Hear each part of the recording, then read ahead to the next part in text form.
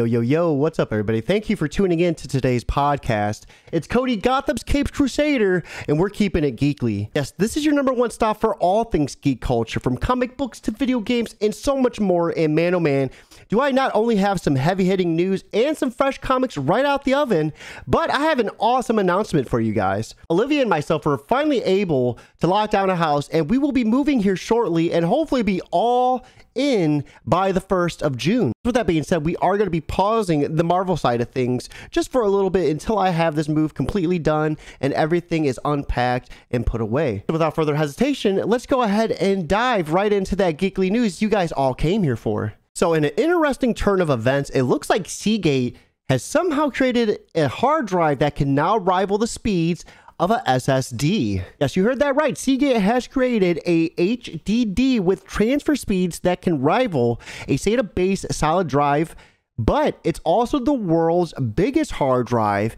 at a behemoth of a size of 14 terabytes. Now, while this is a pretty insane creation, one thing to note via Tom's Hardware is this is only getting close to sustaining transfer speeds of SATA-based SSDs, which are mainstream. With its current size, this isn't going to be able to plug it into just your normal gaming PC computer. It's also going to need a SAS12 GBSP interface rather than the typical ones that you get on most motherboards. So Seagate was able to do this by, instead of using a helium-based chamber, they used a Mach 2 technology with a twin actuator arm capable of operating independently. So while this might not change the PC world as we know it, it's definitely going to be unique to see a hard drive of this size and magnitude be used and to see what its full capabilities are. One thing that is definitely pushing the capabilities of what is thought to be legal is going to be Elon Musk's new Roadster, which is going to use rocket thrusters to take its users from 0 to 60 in 1.1 seconds. So right off the rip, there is some crazy speculation floating around on how Musk is going to be able to do this. This is going to be the fastest car in production history, and it's going to somehow have to be street legal with rocket boosted performance. We have a 2015 Porsche 918 Spyder that's currently boasting a 0 to 60 acceleration at 2.1 seconds, and that is the world record. This is going to be beating that by a full second. At the Peterson Automotive Museum in Los Angeles, exhibitors were able to see the new Tesla on display and actually tweeted at Musk, and he responded with a pretty outstanding tweet in itself, saying that this is going to have rocket thruster option package and it's going to be very intense and probably not wise for those with a medical condition. So as we can see, most roller coasters give off 4 to 5 G's of gravitational force pull, which is about 4 to 5 times heavier than what you normally feel. To give you an idea of what this means, most fighter jet pilots are trained to withstand up to 8 or 9 G's of force for extended periods of time. With the car having the option to go this fast, I could definitely see some trouble and some pretty horrific accidents in the near future, but that all falls on the driver itself.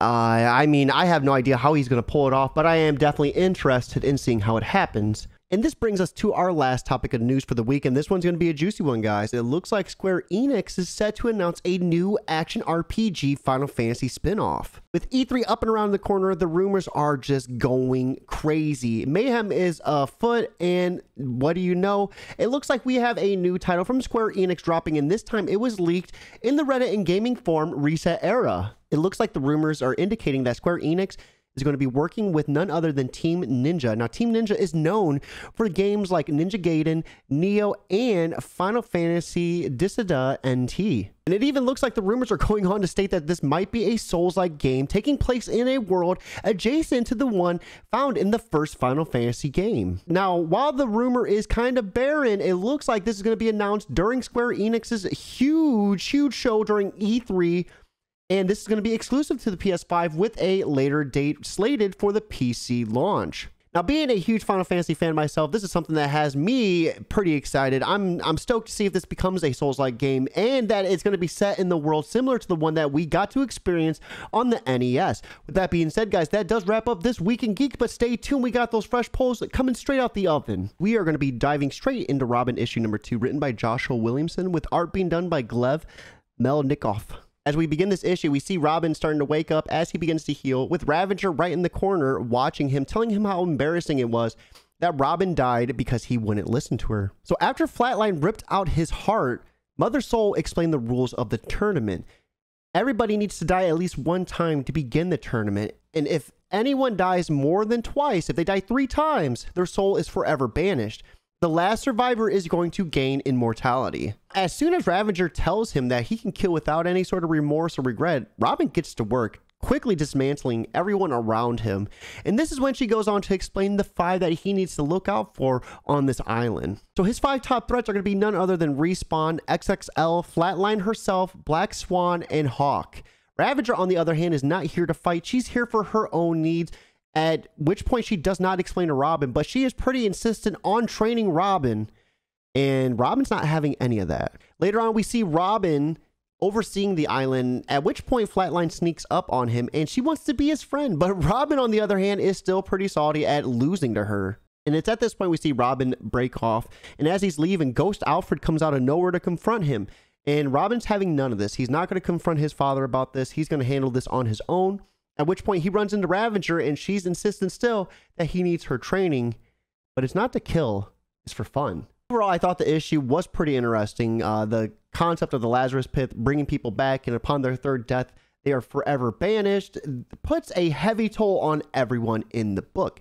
Now, this is going to lead us to Batman Detective Comics issue 1036, written by Dev Donovan, with art being done by Dan Mora. Now, this book starts off really interesting as we see a limping woman out of nowhere heading towards Bruce Wayne's apartment, and she collapses. And as he's holding her, she begins screaming out of nowhere, alerting the presence of one of his nosy neighbors. Now, as Bruce is rushing into his apartment, he gets a quick glimpse, and this could be Clayface, but there's not much time as Gotham PD is knocking and they want to search his apartment. His neighbor made a report that there was a woman screaming, and Bruce kidnapped her and took her into his apartment. Now, after Bruce is able to convince them that it was just a horror movie turned up, they leave, and as they're leaving, he opens up his duffel bag, and it appears that this is Sarah Worth as Clayface. Now, in a really quick panel, we see 2 of Penguin's henchmen walking in City Hall's district, and they're looking for something strange, but it's not long before they are attacked by some crazy-looking lunatic with a knife in their hand. And this gives us a quick segue to Bruce on the rooftop with the duffel bag, and that nosy neighbor is at it again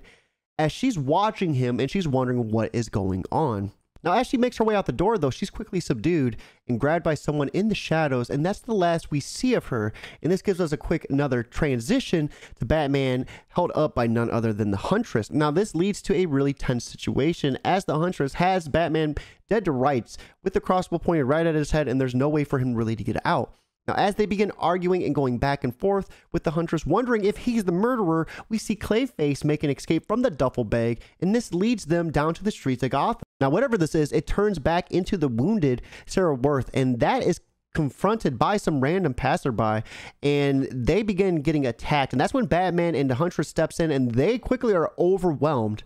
And this is when Batman makes a really interesting announcement. He wonders why they murdered Sarah Worth, and this is when this creature just melts away and runs into the sewer. Now, it's right at this moment we see Batman and the Huntress come upon Lady Clayface, and after they make their way safely to the Micro Cave 7A, they begin the interrogation. It looks like during A-Day, Lady Clayface was, for lack of better words, not able to hold on to her human form, and she began drifting away. She was able to witness the murder of Sarah Worth, and she doesn't really remember too much after that. Now, after the interrogation, we see the pair learn about Neil Betterman, and they make their way to go ahead and confront him, and this gives us a smooth transition back to the Penguin who has that man from earlier before that tried to kill his henchman. Now, we see these crazy pink tentacles are forming from his eyes before he's killed, and this gives us another segue back to Batman and the Huntress confronting Neil on the roof, and he's covered in blood, and he has those same tentacles coming from his eyes. Now, this leaves us with the interesting question of what are these pink tentacles and who's causing this mayhem within Gotham that's turning these people crazy and causing them to kill one another. Now, this is going to lead us to our last issue of the week, which is going to be Teen Titans Academy issue number 3, written by Tim Sheridan, with art being done by Rafael Sandoval, and with the OG Teen Titans in flight to rescue some meta teens out of Markova. And it's during this flight that we see Raven have some crazy visions about the children back at the T-Tower. Beast Boy wants to turn around, but Cyborg assures him that's what the upperclassmen are there for. That's what they're training for, and they can handle it. You know, does he want to sacrifice saving these children, or does he want to turn the jet around and go see what's going on? Now, it's at this point we see Peacemaker leading the Suicide Squad with Red X at the helm as they are getting ready to take on the T Tower. Red X has some pretty interesting technology, this cloaking device that, as long as they stay within range, gives them the appearance of weak Teen Titan members of the school. And I thought that was really cool that it was able to cloak them like that. And we also see this technology as it's scanning the halls and keeping Red X 3 steps ahead of the game. Now, as Crush is listening to this loving message from her father, Lobo, we see Roundhouse, and she gets really upset as he walks in, but it's his turn to head the shift.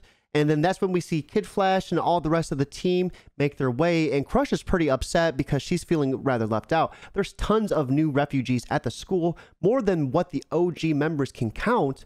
And they're kind of just left sandwiched in between because the OG team members come back and they're not really given enough credit, she feels. And that's what I'm kind of assuming in this issue. That's what I'm led to feel, at least. This then gives us a nice little breakdown of Bolt and her history. We go 7 years back in Australia.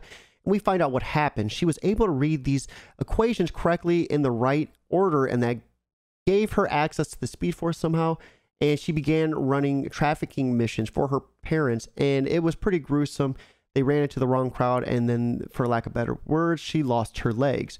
Now, we see Amanda Waller at this point give her new legs, the blades, and she makes her make a promise that whenever Waller calls, Bolt is going to come running. And then that leads us to the present day because Bolt has been running from Waller. And that's why the Suicide Squad is there. Now, Red X and Peacemaker go head to head. He wants to know if maybe the old speedster died and that's why they're trying to take a kid. Because, he has them all, they're all upset because Waller told them that these are just kids and to treat them like they're weapons. And this really raised an interesting point. Now, back at the T-Tower, we see Superboy break the BioCloak's range, and this causes the tower's alarm system to go off, triggering everybody to convey on their scene.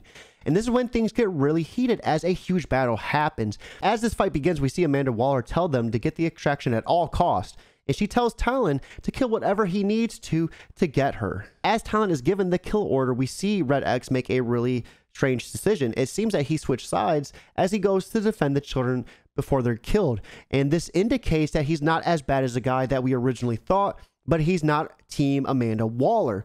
So all eyes are on Red X, and we're left wondering what's going to happen in issue number 4. With that being said, guys, that does wrap up today's podcast.